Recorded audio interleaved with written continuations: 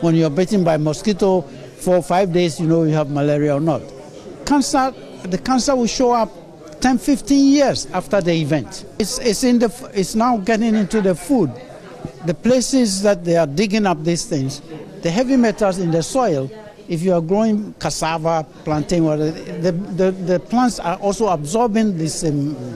So you just go and eat that, and you haven't done anything to anybody. You haven't done anything wrong. You just bought a bunch of bananas somewhere, and that's what you eat every day. And before you know it, you are sick. And then you can't find out how you got sick. Only a miracle could do this. The Galamsey will kill all of us. There's the last statement by Dr. Kwaku Aning, the man you just heard there. Dr. Kwaku Aning is the board chairman of the Ghana Atomic Energy Commission.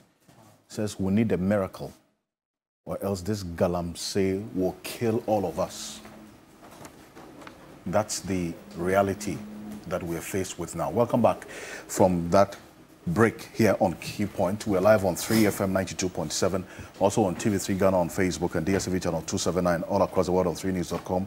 We are on Beach FM W93.5, and we are on Kesmi 107.1 in Tamale and beyond, and a number of radio stations across the country.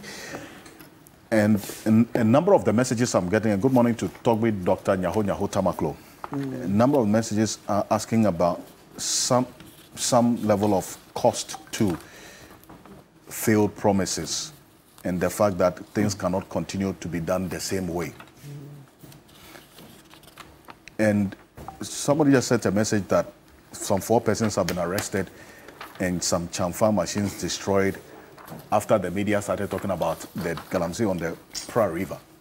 This reactionary approach to this fight 4 machines is where the hypocrisy lies. So when they were driving on the Chifu Praso Bridge every now and then, they didn't see the chamfans until the media started talking about, well, we saw the same thing in Konongo. You just drive by and you see excavators destroying lands. Until the media talks about it, then you move to go and do this picture-saving thing that you gets all of us upset.